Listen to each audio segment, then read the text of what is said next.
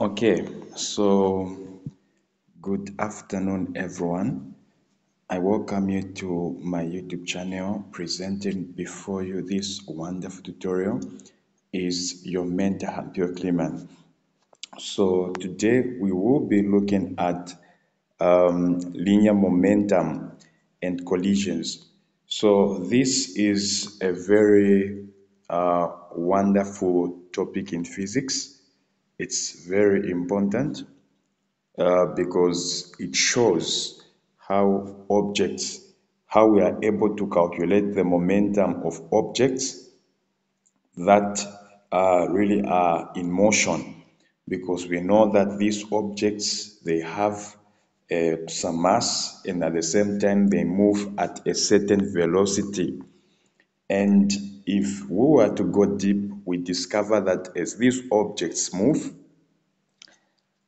and we imagine that these objects are coming from opposite directions and they are meeting at some point x, then we discover that these objects are capable of colliding.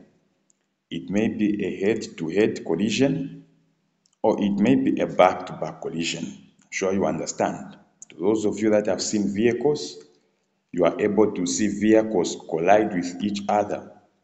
And when vehicles collide with each other, you are able to see the impact that is caused due to the collision, due to the force that has been applied, okay, between those two objects. So the topic of momentum and collisions, it really helps us to understand how we are able to calculate the momentum and the impact of collision, either before collision or after collision. So after this lesson, I will be able to provide you with quite a number of practice questions. But first of all, I'm going to teach you so that you are able to learn something.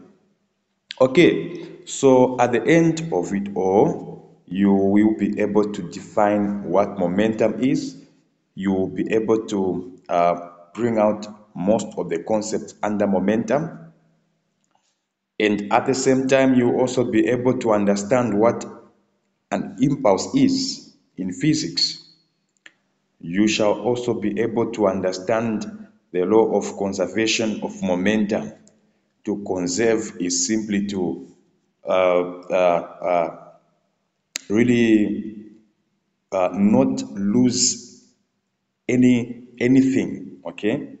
You use something, but at the end of it, or you don't really lose it, okay. That is to conserve. You are conserving, okay. Then collisions, I'm sure you understand what it means to collide, okay. So if you say two people collide, or there was a collision, then automatically what you are talking about is, they bumped into each other. Okay, so let's now discuss what momentum is. Let's now discuss what momentum is. Now, I want you to imagine that there be an object that is moving in the right direction, and that object, let's say it's moving at a speed of 3 meters per second, okay, in the right. And at the same time, let's also imagine that there be an object which is moving to the left, and that object is moving at a certain speed. I'm sure you are able to see these human beings, these guys, these cartoons that are playing here. They are skating, and they do have balls that they're throwing around. I want you to picture these two. You discover that these two human beings, or let me call them objects as in physics, they do possess a certain mass, but at the same time, they are capable of moving in the right direction. Okay? So the ability of them possessing that mass and be able to move in the right direction at a certain speed, that relationship that is between the speed in meters per second and the mass in kgs. That is simply what we are calling as the momentum. So now here they're saying, how can the effect of catching a slow, heavy object be the same as catching a fast, lightweight object? The answer is they have the same momentum. So momentum doesn't change. It is not affected by how lightweight something is or whatever. It is simply that relationship that is between the velocity and the mass. Okay? That relationship that is between the velocity and the mass. So I want you to be very, very good at imagining so that you shall be able to understand what I will be saying. Okay? Now, from what I've said, momentum is therefore defined as the mass multiplied by the velocity. Okay? So that relationship that is between the mass and the velocity, that is the momentum. Now, I'm sure you are able to see this formula here. This is the definition of momentum. It is simply the mass times the velocity. It is simply the product of the mass times the velocity. So momentum is represented by a symbol P, then it is equal to the mass multiplied by the velocity. Okay, there's an arrow on top there, that's velocity vector. And of course, we know that the mass is measured in kgs, then the velocity is in meters per second. Therefore, these are the units for momentum. It's just kg meters per second. Okay. Since momentum is the product of mass and velocity, an object's momentum changes whenever its mass or velocity changes. So, like I said in the first place, this is just a relationship that is shared between velocity and mass. Because we know that P is equal to M multiplied by V. This is a direct proportional relationship in that if you apply some increase in mass, then automatically you affect the momentum. Or you look at this relationship, P is equal to mv. If you increase the velocity, the speed at which this object moves, then automatically you expect the momentum to increase. If you reduce the mass, you expect the momentum to reduce. So whatever you do to each of these, then automatically it's going to produce a result which is going to be proportional to the momentum. Okay, now the units of momentum are kg multiplied by meters per second. Of course, this you know.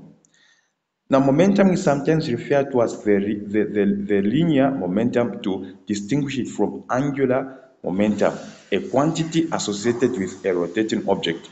So, linear momentum is simply momentum for objects that are moving in straight lines. So if you are able to see, if you can imagine the motion of a car, let's say a vehicle in your mind, which is moving in a straight road, that is a very good example of linear momentum. Angular momentum, you can think of something which is rotating, or let's say a person gets on a bicycle, then they start, moving in a circle, okay, in a circle at some angle theta, then automatically that is angular momentum. In other words, we do take note of the angle. There must be some angle somewhere which is associated with the mass and at the same time with the velocity. Okay, so it's very much important to take note of that. Now, momentum is a vector quantity. In other words, it's got direction and at the same time it's got magnitude. Okay, it's a vector quantity. You need to take note of that. The momentum vector points in the same direction as the velocity vector. Okay? So from that relationship that we established, we say that P is equal to mv. P had a vector on top pointing to the right. If you check in the formula, the velocity as well, that velocity, okay, the velocity also has an arrow on top to simply show that the direction of the momentum is simply the direction of the velocity. Okay? Now,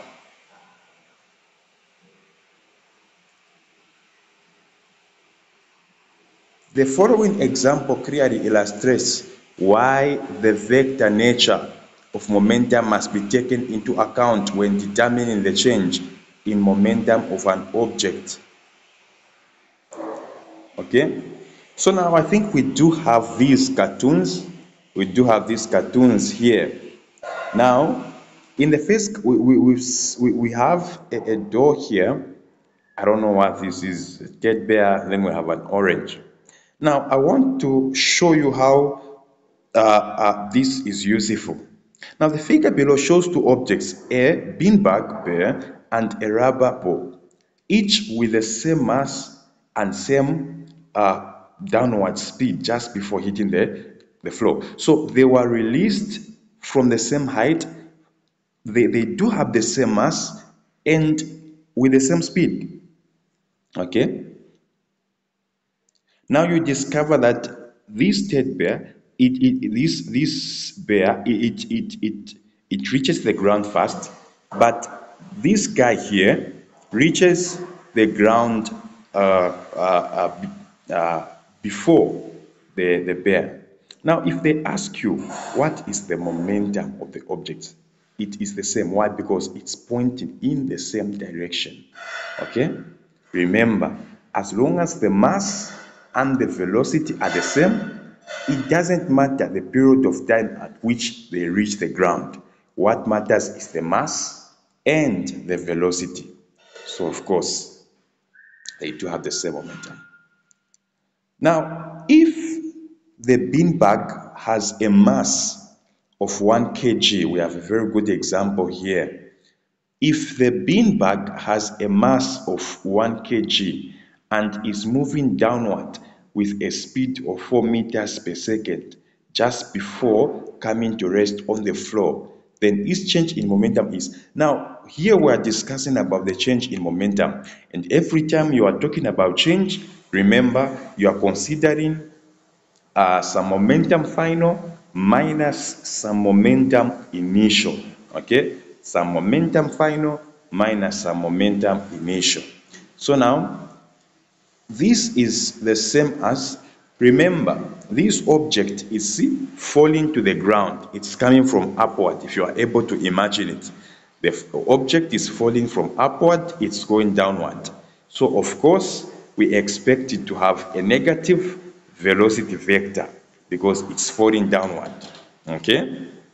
Now, since we know that change in momentum is going to equal to the final momentum minus the initial momentum.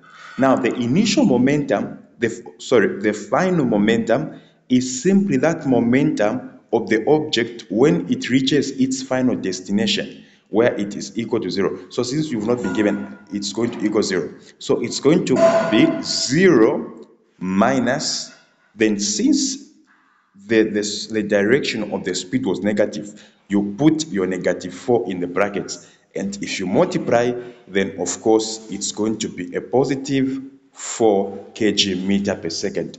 So I'm sure you understand how everything is moving about. A 1 kg rubber ball with a speed of 4 meters per second just before hitting the floor will bounce upward with the same speed. Therefore, the ball's change in momentum is. Now, this time around, we have been given an object which when it falls, okay, when it falls on the ground or when it hits the floor, then automatically we expect it to bounce upward. okay, with the same speed. Remember, the mass doesn't change. But here we have been told that with the same speed.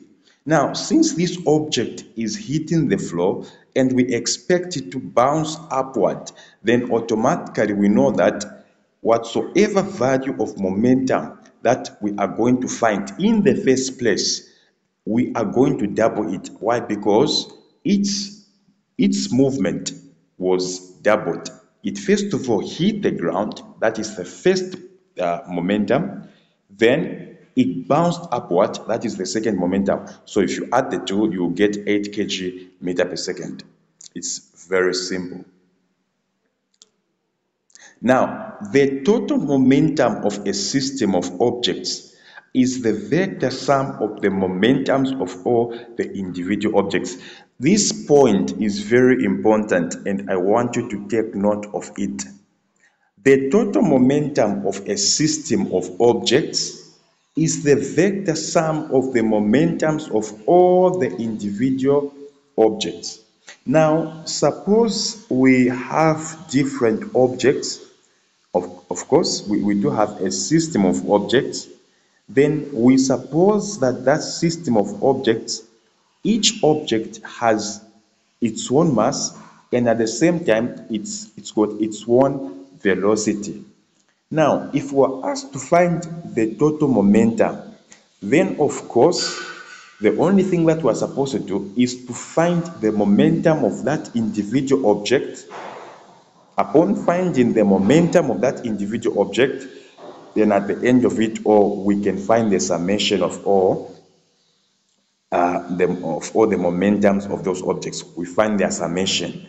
Okay, I'm sure you are able to see total momentum. Total momentum is simply pure momentum 1 plus momentum 2 plus whichever. So if you have 1,000 objects, you can calculate, if you have 1,000 objects, each object having its own mass and velocity, then automatically you can calculate the momentum of each object, then you add all of them. That is the total momentum. It's very simple. Now, due to the vector nature of momentum, it is possible for a system of several moving objects to have a total momentum that is positive, negative, or zero.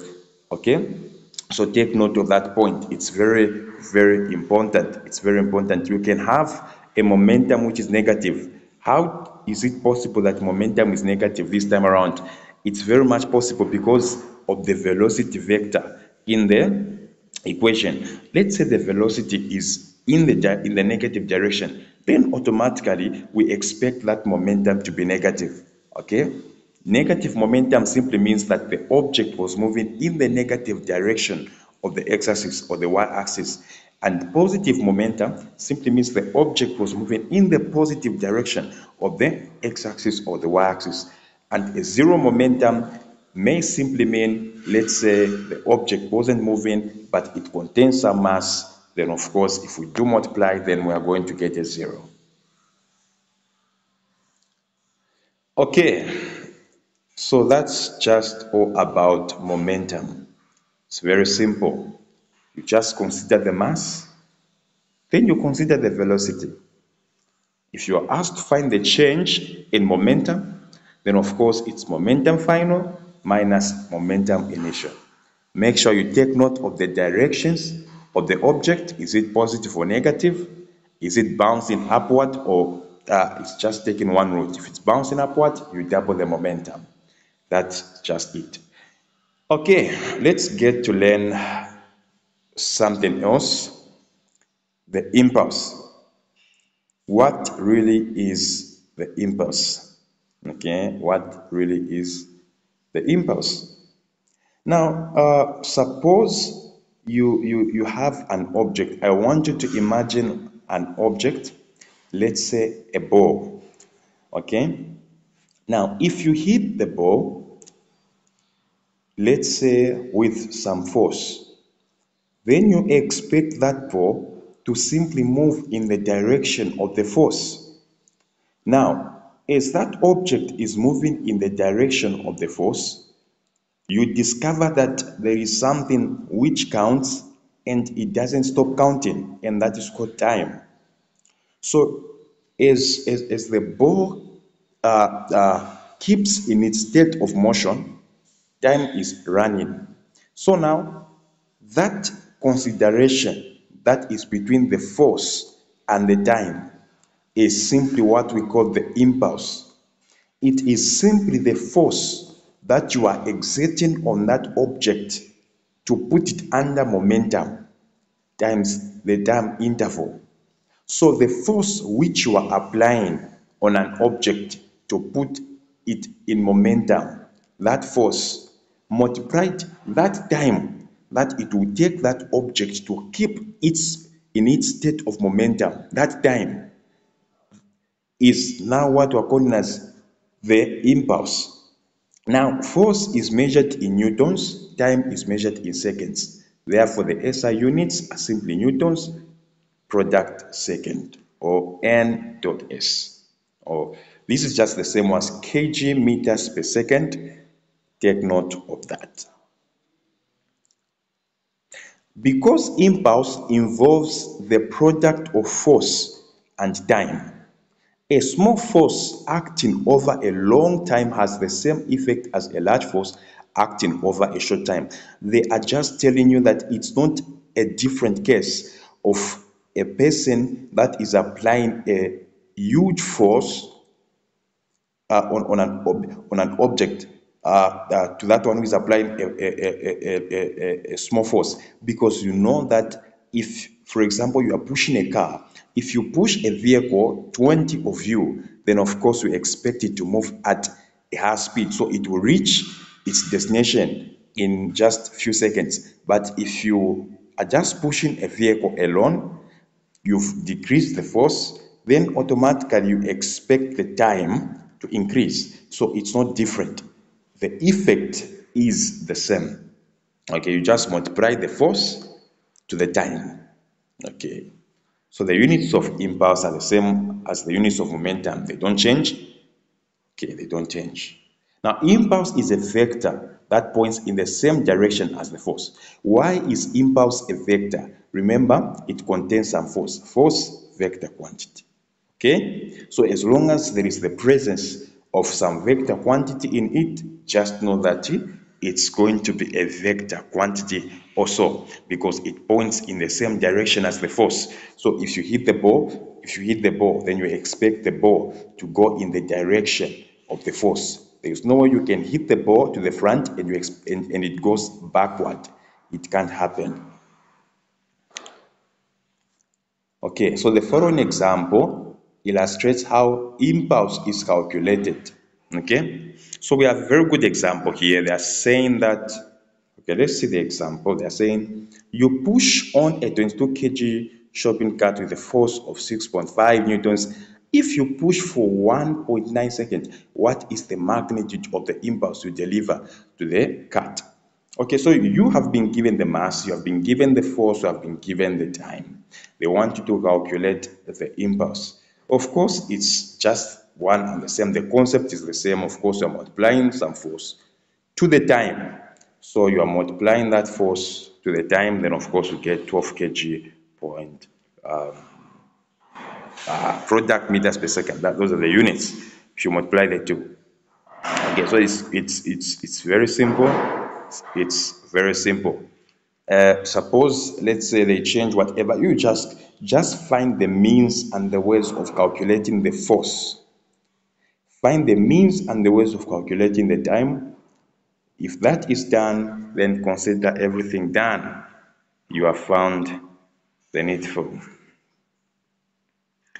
Okay, so there's a cartoon here trying to hit, I don't know how you call that's a ball. Let me call it a ball. As the figure indicates, when a force acts on an object, it changes the object's momentum. Okay? So, for example, if a ball is coming towards you, okay?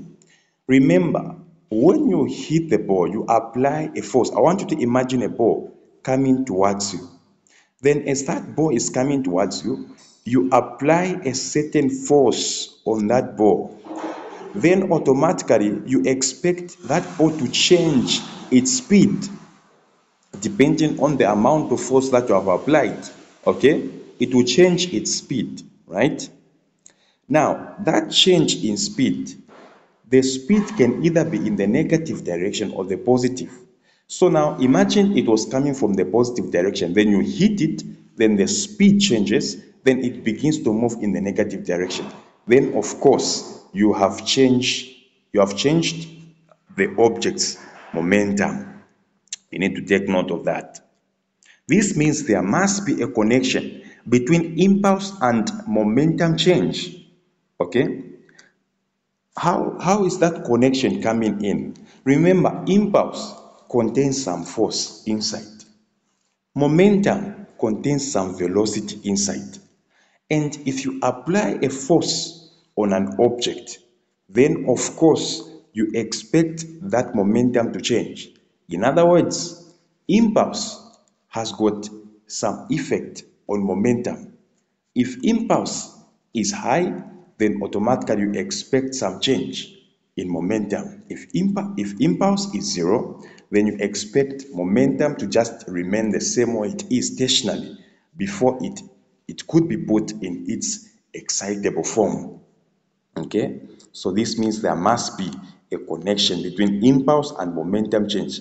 Now, this connection is revealed through the general formula of Newton's second law of motion.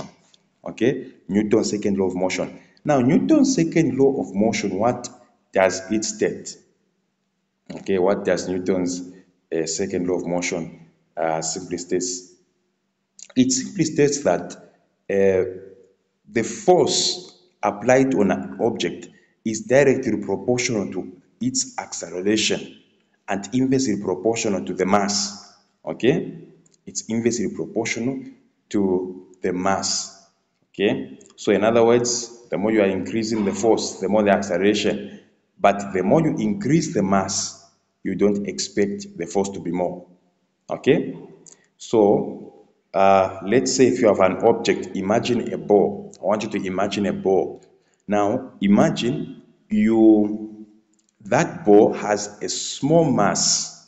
Okay, let's say it's a small ball, and then if you apply a huge force on that ball, then you expect that ball to simply accelerate at a higher rate, meaning the more the force, the more the acceleration. Therefore, force is directly proportional to the acceleration. But imagine if that object has got a huge mass. Okay, let's say it's a house. No matter the amount of force that you are going to apply, it won't move. No wonder why we are saying it's inversely proportional to the mass. In other words, the more you increase the mass, the more you reduce the force. The more you decrease the mass, the more you decrease the mass, the more you increase the force. Now, look at this formula. Force is equal to the change in momentum over time. How did it come about? Remember, I want you to imagine this.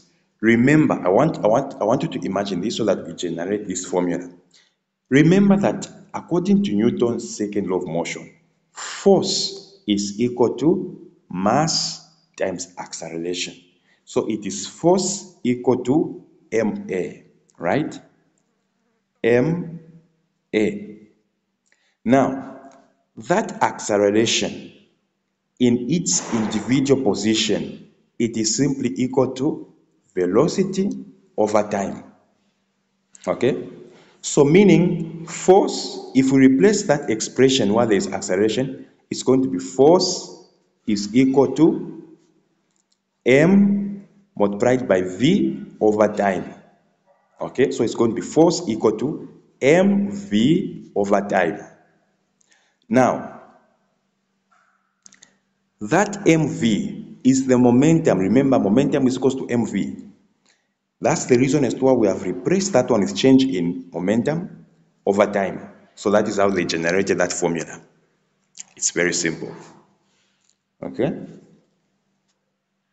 If we rearrange this formula, then of course, if we do some multiplication, then we discover that impulse, which is Ft, is equal to the momentum. You've seen this relationship. This is very, very interesting because finally we are able to establish the relationship between momentum and impulse. Okay, so momentum is just equal to impulse. They are equal. Now, this relationship is simply what we are calling as the momentum impulse theorem. Momentum impulse theorem. Okay? So, as we are able to see this formula, Ft is equal to change in momentum. Impulse is equal to the change in momentum. This is called the momentum impulse theorem. Okay, so I'm sure you are able to see what's here. Okay, so it means I is equal to change in P. Okay, so this is just them explaining what impulse is all about. So these are numerous examples concerning impulse. We've got rain. When the rain hits the umbrella, then automatically it's just falling downward. It continues in its motion downward. But when these ice blocks, the hail, whenever they hit the umbrella, they are capable of bouncing back to the top. Therefore, you expect their momentum to double. Okay, you expect their momentum to double, and of course, their impulse is going to double. Remember, impulse, momentum, they are equal at some point. Momentum impulse theorem. Okay, so that's just whatever is happening here. They're just explaining what is happening there. So the momentum impulse theorem shows that increasing the time over which a given impulse acts decreases the average force. Okay? So I'm sure you are able to see what's happening here. Make sure you take note of the point that I've mentioned. Okay? So if you increase the time over which a given impulse acts, that decreases the force. Okay? It automatically decreases the force. Okay? Because if the time to which that force acts on an object increases, then it simply means that you're using a small force. Because if you are using a huge force, you work everything out in a small period of time. That's the concept they're using there. So make sure you use those concepts. If time is high, if the time increases, then it means the person is using a small force. And if the force increases, then the person is using a small time. Wow. It means if you are studying, you apply more force. In the exam, you just use 30 minutes to answer everything. But if you are using small force when studying, then of course you use more time when writing the exam. Even that time will even finish for you because you didn't really put in so much force. Very important concept. The theorem comes into play in the design of a bicycle helmet. The materials inside a bike safety helmet increase the time of impact, thereby reducing the force and the extent of injury. So here what they are saying is, if I want you to imagine a helmet, if you put a helmet to your head, and then let's say, for example, the person riding the bicycle falls to the ground, and then they hit their head on the ground, the helmet has got a cushion inside. That cushion, it is simply there to resist shock. So you discover that the time interval at which that shock is going to reach the head is going to be increased. It will increase. For that shock to reach the head, it will maybe take, let's say, some minutes. So due to that increase in time, it means that it is going to decrease the force that is going to reach the head. Therefore, safely protecting that person. Very important concept. Now, let's talk about how we can conserve momentum. Okay, we try to use some momentum in some initial instance. Then we also use the same momentum in the final instance. We don't lose anything. So I want you to imagine two vehicles, one from the left, one from the right. Then they collide with each other. I've not yet started teaching collisions, but they collide with each other. Then, of course, you expect there's going to be damage there. But remember, that momentum that was being used before collision, it must be recovered after collision. That momentum must be recovered after collision. Now, that recovery of the same momentum which was in the initial place is what we're calling as conserving the momentum. Okay? Now, I want you to remember this formula. We said that impulse is equal to the momentum. Okay, so that simply means that the ft is equal to the change in momentum. So ft is going to equal to p final minus pi. That's the change in momentum. Now, based on this definition, if the total force, okay, if the total force um,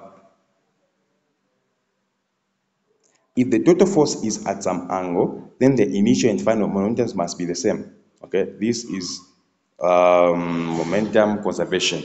So P final minus P initial. I'm sure they're just trying to explain whatever, but I'm sure you are getting the concept from my explanation so that you understand everything. So this is conservation of momentum. Okay. It simply says that if the total force acting on an object is zero, its momentum cannot change. In other words, its momentum is conserved. Okay? So the momentum final must equal the momentum initial. Okay? Momentum initial. That's the law of conservation of momentum. So only external forces can change a system's momentum. Okay? What do they mean when they say external forces? Remember the scenario of a ball. A ball will continue in its state of motion unless an unbalanced force is exerted on it. Then that unbalanced force is an external force. It's the only thing which can change the momentum. Okay? So I'm sure these are the reasons as to why they're trying to explain why that momentum is changing. So I think this is everything that they're trying to tell you. They're saying that if you have momentum 1 final plus momentum 2 final plus momentum 3 final, that must equal to momentum 1 initial plus momentum 2 initial. In other words, they're telling you that the momentum which you have in the first place must equal the momentum which you have in the final place. That is called conservation of momentum. Okay. So momentum conservation applies to all systems regardless of size. Okay, so this is just a scenario that they're giving you. I'm sure you understand everything. Okay, this is okay. Okay, sure, this is that just trying to give you an instance, an explanation so that you understand. Okay, this is just also a scenario that giving you, they want you to understand application, the fabricates, how is it possible that they can just hold that pipe and water is able to move in a straight line? Momentum. It's just impulse momentum theorem. Okay, so and conservation of momentum. That's application. Collisions. Okay, so I think I'd mentioned in the first place, collision was simply talking about objects that are capable of colliding with one another. Okay, so this concept is simply enables us to calculate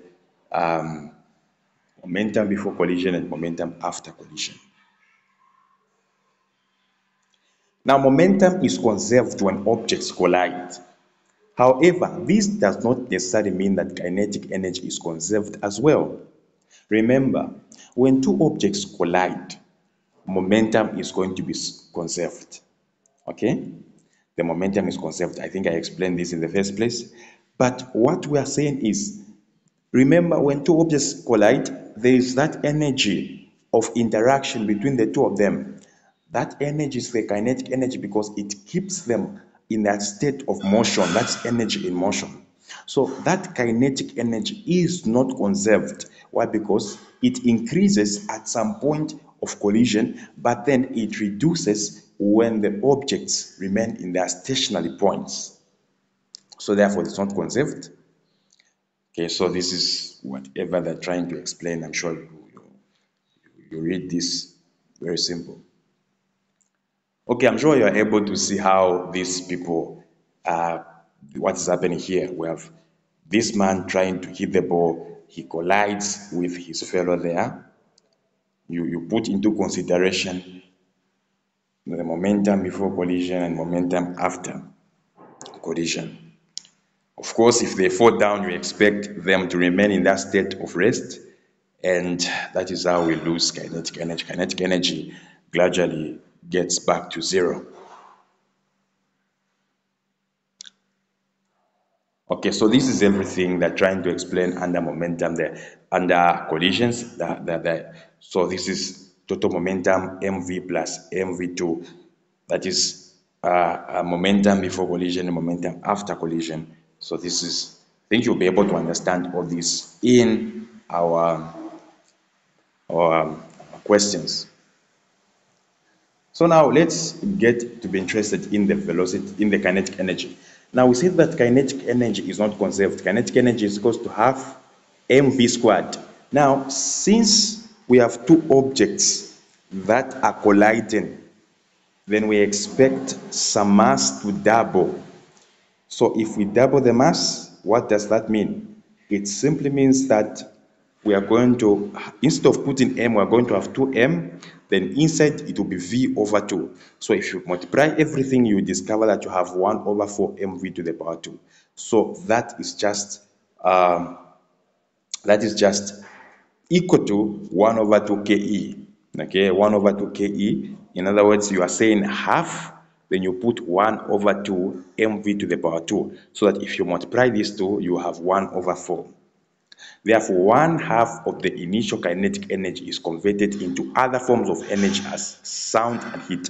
So what they're trying to explain here is that if you imagine two vehicles colliding, then of course we say that the momentum is conserved. In other words, the momentum that is in the initial place, remember, in the initial place, and the momentum in the final place, then of course remains the same. They are conserved, right? But we say that kinetic energy is not conserved. Okay, it changes. Why? Because at the point of impact, there are certain things that you must put into consideration. There is heat. Why? Because as they collide with each other, they heat up each other, and at the same time, there is sound. Okay, so there is sound. In some other vehicles, there are also some chemicals produced. So that energy is going to be lost through through sound. Some of it is going to be lost through heat, and some of it through maybe chemicals, whatever, and everything. So there is just a reduction of energy at the point of collision. No wonder why 1 over 2, or let me say half of the kinetic energy is going to be lost at the point of collision. This is just them trying to explain this. Okay.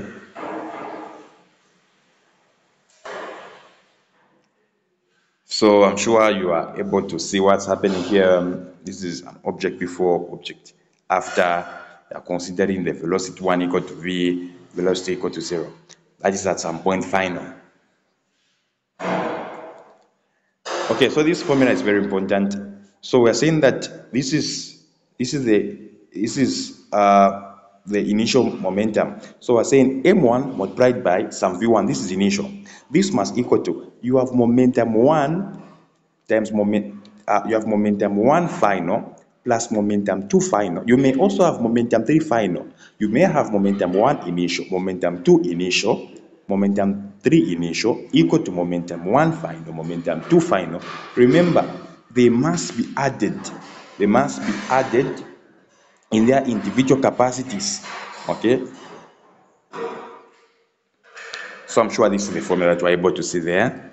If you're considering, remember we said 1 over 2 of the kinetic energy is lost.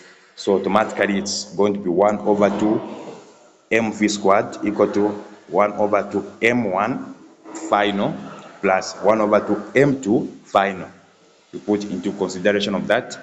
So this is just the same as, for example, if you have velocity 1, then velocity 1 final, remember this is momentum, so it's mv. So while there is the m, remember you are dealing with some masses from different objects. So you have mass 1, mass 1 minus mass 2 over mass 1. You just add them like that, okay?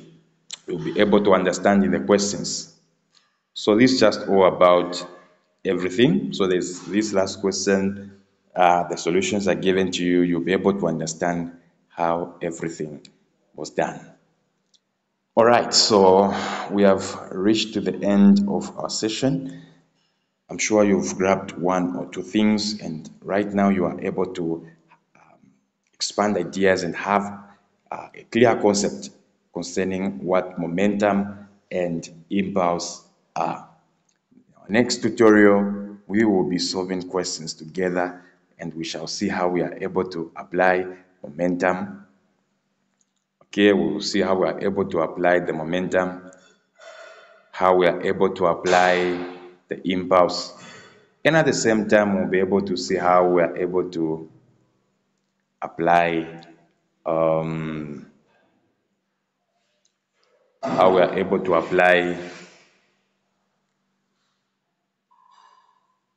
everything. Okay, so sorry about that.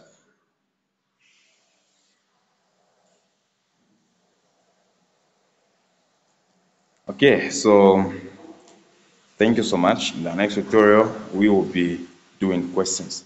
So don't forget to subscribe and also hit the like button. Thank you so much. Shalom.